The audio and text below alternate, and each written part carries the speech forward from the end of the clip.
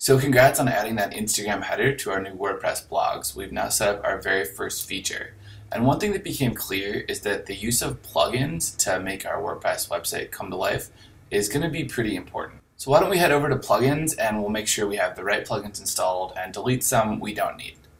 So I'm going to click back to the dashboard and now we can click on plugins. Alright, and so your WordPress plugins list could be a little different than mine. These are basically the plugins that Bluehost decided to give us by default. These plugins are all free, and if you end up deactivating or deleting one of them by accident, you can get them all back through the WordPress plugin library here if you just click on Add New and do a search for it. So a lot of people panic if like a plugin is missing or if they delete it, but you don't need to. These are all free. So I'm going to go through the list and delete the ones we don't need because that'll save space on our WordPress blogs and make it run faster for everyone. So the first plugin is Akismet. We should always activate that one because that'll protect you from spam comments. Meaning the spam comments won't get published directly on your blog, they'll get stalled and you can approve or delete them in your dashboard. We can follow the links from Akismet really quickly to set up your account. We can click Set up your Akismet account. It's going to ask you to log in with WordPress.com, so you'll have to create a free account if you don't have one. Akismet is just hosted at WordPress.com for some reason, and then they'll give you a key to put in right here in your WordPress dashboard. So when you have a few minutes after you watch the video, make sure to take care of this step.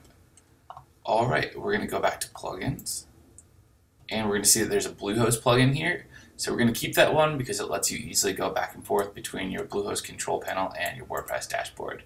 Next we have Google Analytics by Monster Insights. We're going to deactivate that one because I'm going to show you how to manually add WordPress with Google Analytics the old-fashioned way so you actually know how it all works and you don't just use a plugin to do it. Alright, next we have Hello Dolly. We don't need that one, it's just a fun little quote that goes in the upper right corner, usually from a jazz musician. Below that we have Jetpack. We're going to deactivate that because we don't want to use really many tools at all from WordPress.com except for Akismet. Then we have Opt-in Monster. We're going to deactivate that one. Although I do use that on my Dear Blogger blog to collect subscribers. It's one of the coolest pop-up plugins. We're already using Smash Balloon for our Instagram, so don't touch that one. Keep it activated. And then WP Forms Lite, we can deactivate that one as well. Alright, now that our plugins are cleaned up a little, we just want to make sure we delete the ones we're not using. Again, there's no harm deleting them, and you can get them all back right here in your WordPress plugin library if you want later on. Very good, guys. So when you refresh your plugins page, you now should have a screen that looks sort of like mine here, Akismet, Bluehost, and Smash Balloon. And now it's time to install the main plugin that the Alder theme uses to add tons of new features like you see on the demo site right here.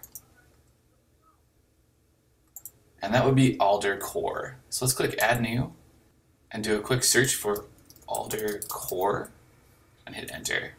So the Alder Core plugin is actually so specific that it's not available through most people's default WordPress plugin libraries, but thankfully it's one of the plugins they've notified us that they recommend right here. So all you need to do is click Begin Installing Plugins up top. I'm going to click in the upper left for the bulk, select all, and then from the actions we're going to hit Install and click Apply. And sit back and watch as your WordPress blog becomes that much more powerful. Alright, once these are done installing, we're going to go back to plugins, and we'll probably need to activate each individual plugin. So that's pretty easy, just hit activate, and activate, and activate, and lastly activate. And all these plugins are recommended by Alder, so they should do wonders for our site. So congrats, now you have a complete awesome looking plugins list. We might need to get a couple more on the fly as we build our site, but at least you know how plugins work and a lot more than just the general explanation that they increase the functionality of your site.